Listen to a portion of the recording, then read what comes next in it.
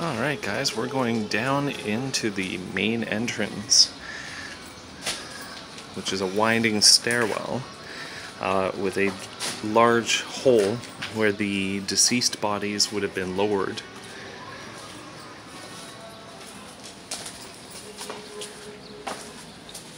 There's actually 3 levels to this underground catacomb. The stairs here are extremely small.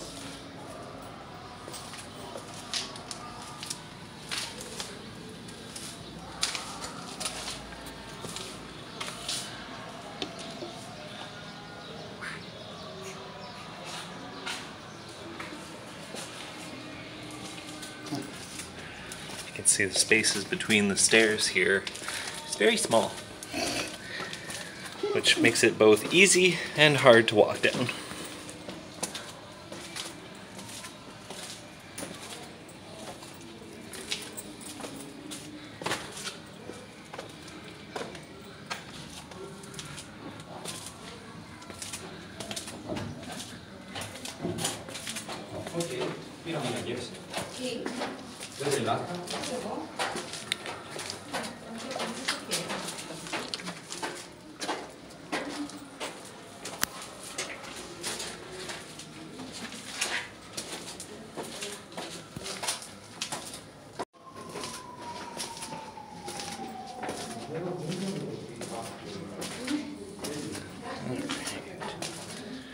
So we're approaching the first level. Oh, here's an interesting little alcove.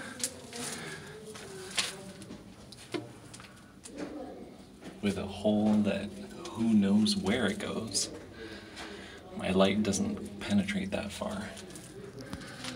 Very cool though. Yeah, 3 levels. Yep. Alright, here we go. Here's the first of 3 levels, marked with benches that would have allowed the mourners to sit during funeral rites.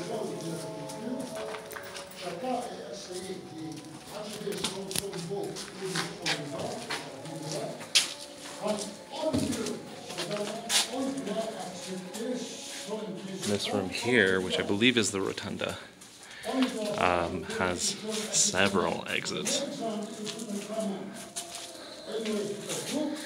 Let's check out this one first.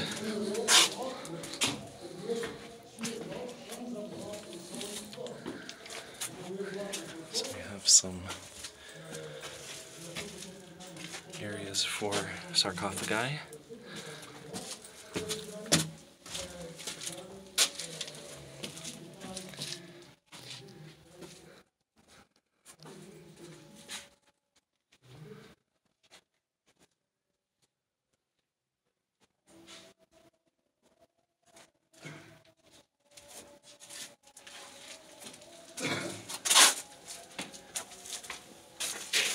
Gardez votre bar, s'il vous plaît.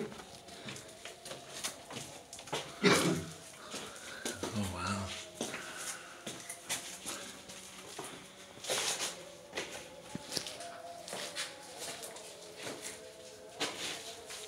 Ça va être fun.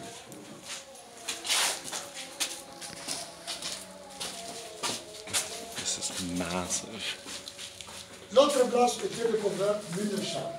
Vous voyez au bas, sa place était recouverte 42 années plus tard, au commencement de la Seconde Guerre mondiale. Et les archéologues sont eux qui ont fait cette ouverture pour rejoindre le ensemble.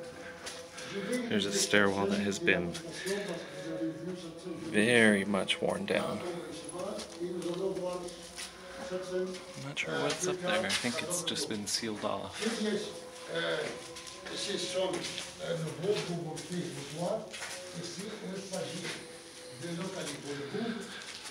Over here we have a display of bones that were found here.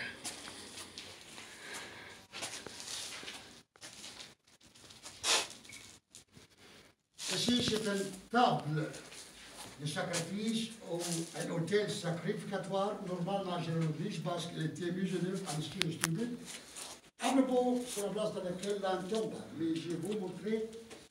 Back here we have a really deep area for the sarcophagus. Deeper than the others that I've seen so far. This one's just massive.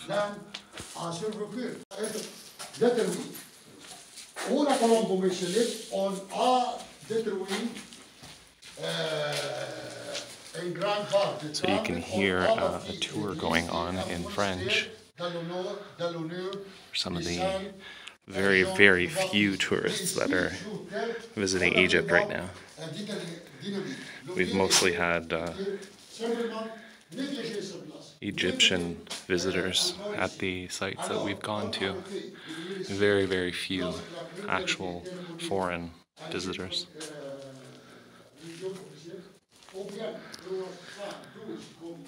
The scale of this catacomb is just massive.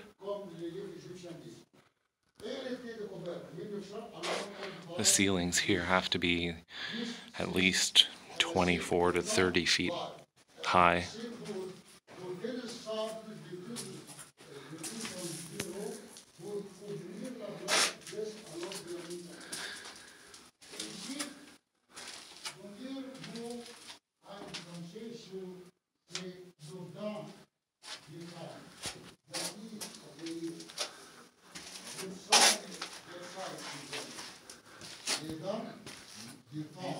This area here is closed off, and unfortunately there's not going to be a good way for me to show you guys what's behind, but there's 3 walls here, and each wall has about 5 by 3, so 15 areas for sarcophagi to have been placed in the walls. Unfortunately, it is barred off with a lock, so we cannot explore it.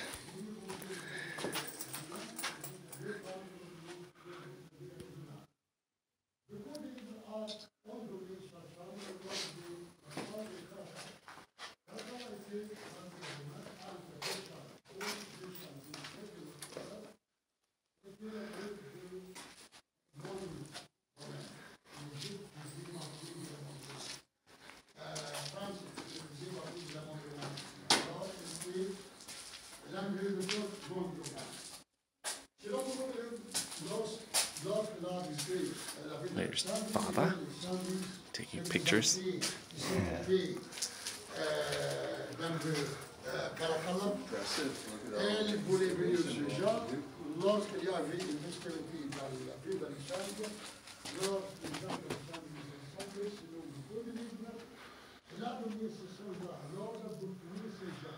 Sorry guys, my light is just not very powerful for this camera.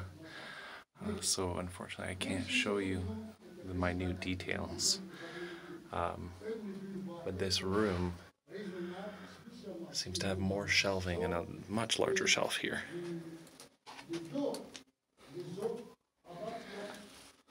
And here looks like it leads to another area.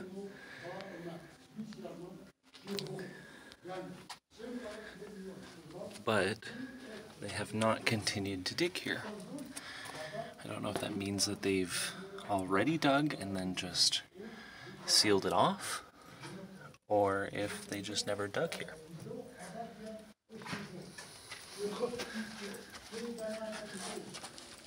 Alright guys, so we have explored this section, so we're going to move into another section.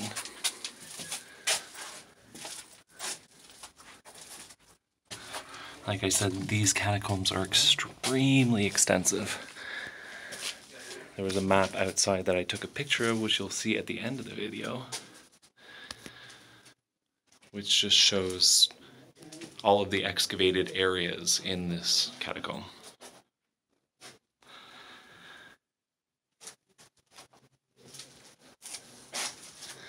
And this is only the first floor. There's still another 2 floors to go.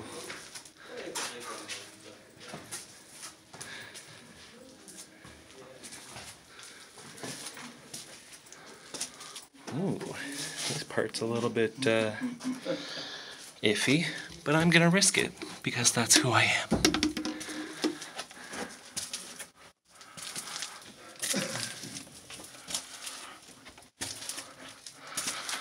Ooh, look at that. An area that is not at all lit and contains yet more tombs. Although it used to have a light. However, it's currently not working.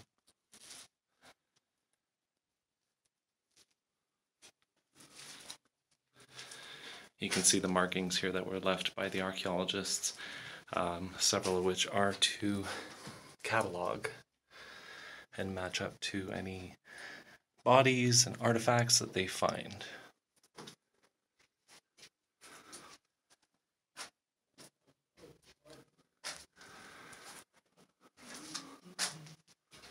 Alors, nous sommes d'accord que le village, il s'agit d'une famille romaine. Voulait être entré dans le sarcophage après. Here's one of the second last alcoves, or connecting pathways, on this first floor. Many of which are very similar to each other and serve simply as a place for the dead to be stored and for the living to possibly come visit.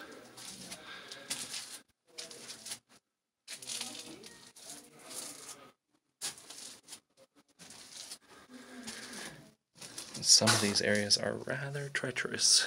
You see here that they simply placed a piece of wood over a large and deep hole. Definitely would not want to step on here without something being in the way.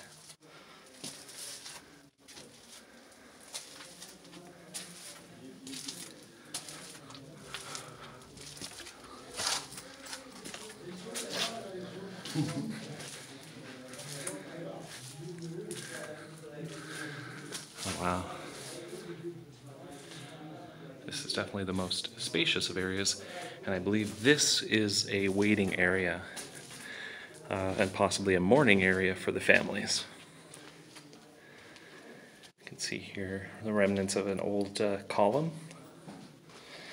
And then this area is all bench, all sitting area.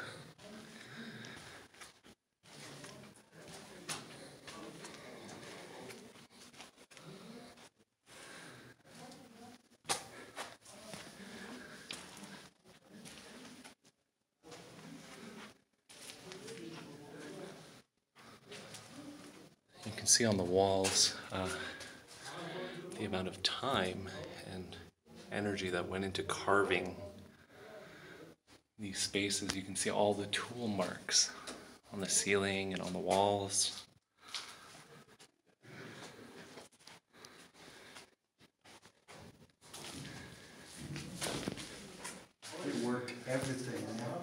So now we come to the one area here that has steps leading down into this tomb, which obviously was somewhere that an important person was laid to rest. So we're gonna head down. You'll have noticed that all of the other tombs were not marked with any kind of writing or any art. However, this one does. In fact, it contains a lot of different parts. Well, here's an area here that's, again, not been dug out. Here is where it's interesting. So the area is marked with 2 columns that reach up to this beautiful piece of artistry.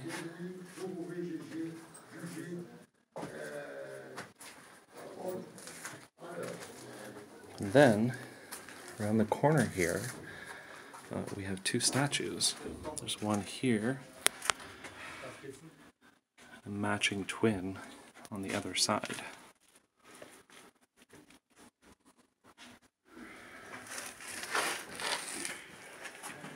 And when I say twin, I mean a male and a female.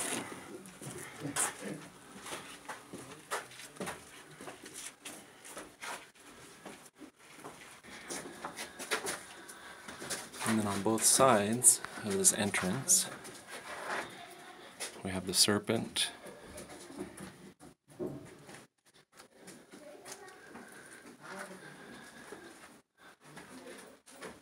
and more mantle art.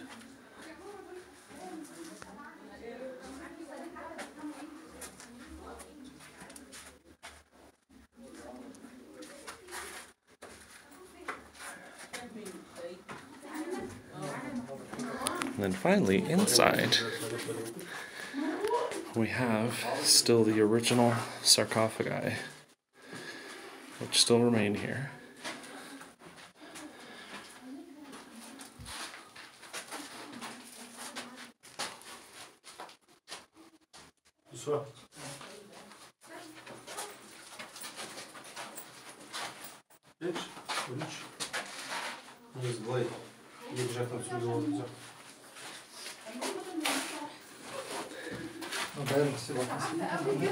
And each alcove actually displays its own story.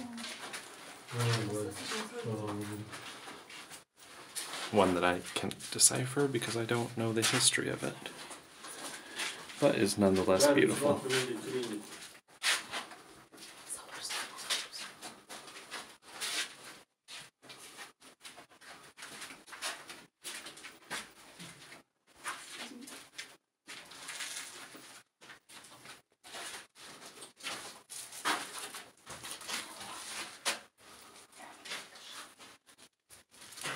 And here we have the final alcove and sarcophagus.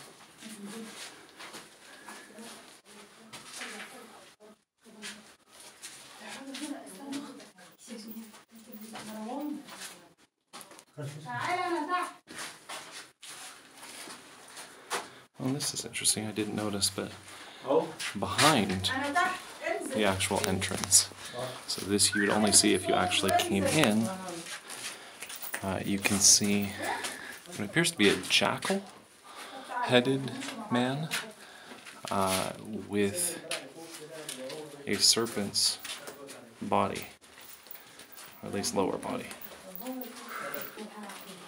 And then on the other side we have another. On either side of the tomb, we have a long, shorter hallway. Shorter, I mean height. That reaches all the way around where bodies would have been laid to rest. I'm not sure, this is just a hypothesis, but this may have been where they entombed servants of the person who was buried in the center. But that is just a guess based on my own opinion and absolutely zero research. Here we have, again, an unlit hall.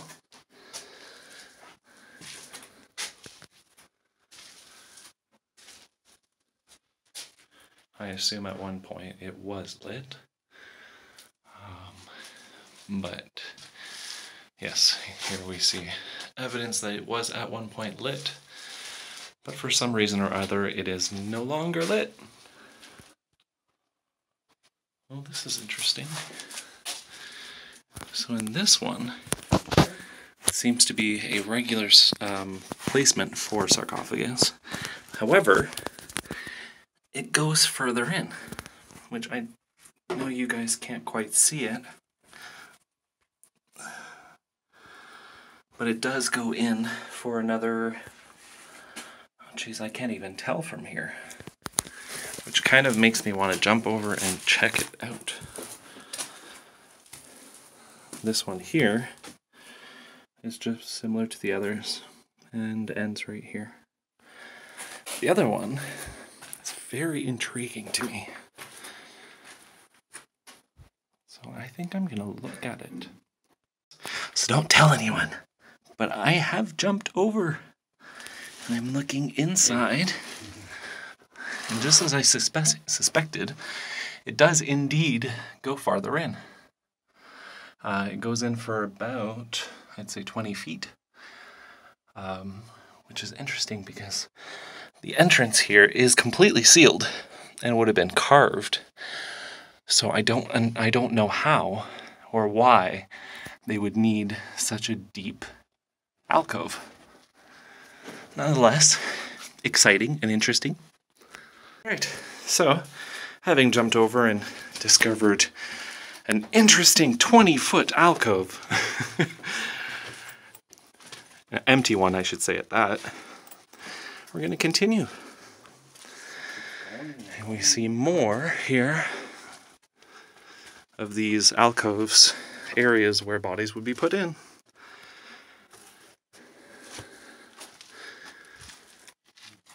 Including some of the ones that would directly go inside, behind the crypt, with all the detail work and the artistry.